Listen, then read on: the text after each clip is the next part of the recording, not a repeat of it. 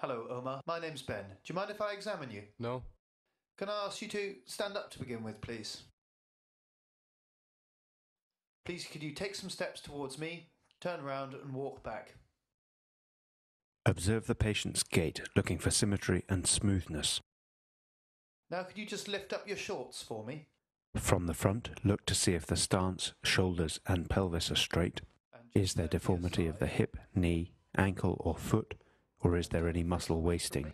Assess the straightness of the spine and the bulk of the gluteal muscles. Note any scars, sinuses, dressings or skin changes over the joint. Now, could you get back onto the couch? It is always good practice to make sure that the patient and you are as comfortable as possible during any examination. Adjust the height of the couch if necessary. I'm going to lie you flat. The hip joint itself is not directly palpable. Rest your head back. Just going to feel over your hips. Let me know if it's sore. Palpation of the greater trochanter may be tender in trochanteric bursitis. Although not shown here, the lesser trochanter and ischial tuberosity can also be palpated. Movements of the hip are tested passively. Care must be taken to isolate the joint being tested. When testing hip flexion, the left hand is placed against the sacrum to detect any flexion occurring at the lumbar spine. And the same with the other side? Lumbar spine flexion could contribute to apparent hip flexion, masking a limitation. The normal range of flexion is from the neutral position here to 120 degrees. Now I'm just going to bring your leg out to the side. Let me know if it's sore. Again, the left hand is important to isolate movements of the hip when testing abduction and adduction. The pelvis is stabilized by the left hand on the opposite iliac crest. And we'll repeat the test on the other side. Abduct the extended leg until you feel the pelvis start to tilt. The normal range is 45 degrees. Adduction is tested by moving the extended lower limb medially over the other one. The normal range is 25 degrees. Just relax your leg. Rotation of the hip is first tested with the leg in extension. Roll the leg on the couch, using the foot to indicate the range of rotation. And relax. The normal range is 45 degrees in each direction. Painful or restricted rotation movements are a common feature of osteoarthritis of the hip. Just going to bring the leg up again. Rotation is also tested with the hip in 90 degrees of flexion. Again, let me know if it's sore. In this position, the leg indicates the range of rotation, but can sometimes be confusing. This maneuver shows internal rotation. And the same with this leg. Flex it up.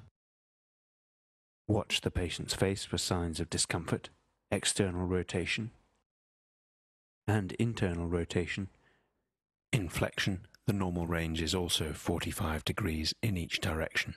Could you roll over onto your front? To test hip extension, we need some room posteriorly. For the patient's comfort, make sure that the couch is flat.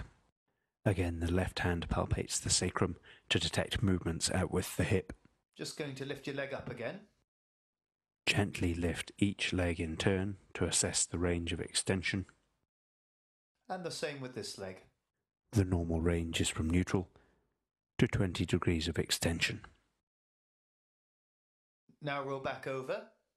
Next we show the special tests, starting with the Thomas test for fixed flexion deformity. Limited extension, in other words.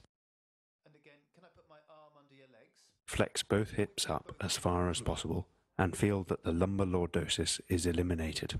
From this position, we're testing the left hip. Now straighten your left leg and put it flat down onto the couch. Keep the non-test hip and the lumbar spine flexed while the patient extends the other limb. And we'll do the same on the other side. Let me pop my hand under your back and bring your legs up. If the patient cannot get the test leg flat onto the bed, this indicates a flexion deformity. And bring your right leg down, flat onto the couch. Remember that extremes of hip movement may risk dislocation of a total hip replacement. The next special test is to examine for limb shortening. If you just lift your vest up for me and pull your shorts down a touch. The patient should have the legs stretched out as far as possible and in equivalent positions to eliminate any soft tissue contracture or abnormal posture.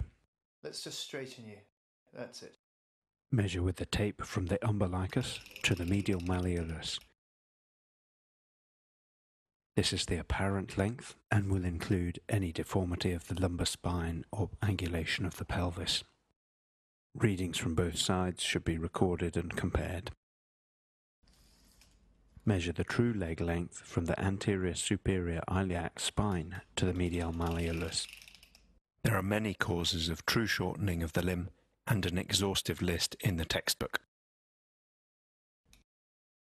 If you detect any discrepancy in limb length, this should be followed up with block testing. Although not performed here, this is described in the textbook. The final test that we demonstrate here is the Trendelenburg test for normal hip abductor function in weight bearing.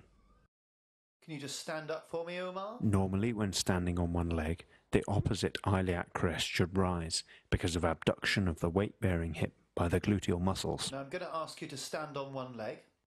If you feel like you're going to lose your balance, use my arms as support, okay? Stand on your right leg. Carefully watch or palpate the iliac crests to see if they move up or down. It may be necessary to hold the posture for 30 seconds to demonstrate early fatiguing in the gluteal muscles. And there are many other causes of a positive Trendelenburg test.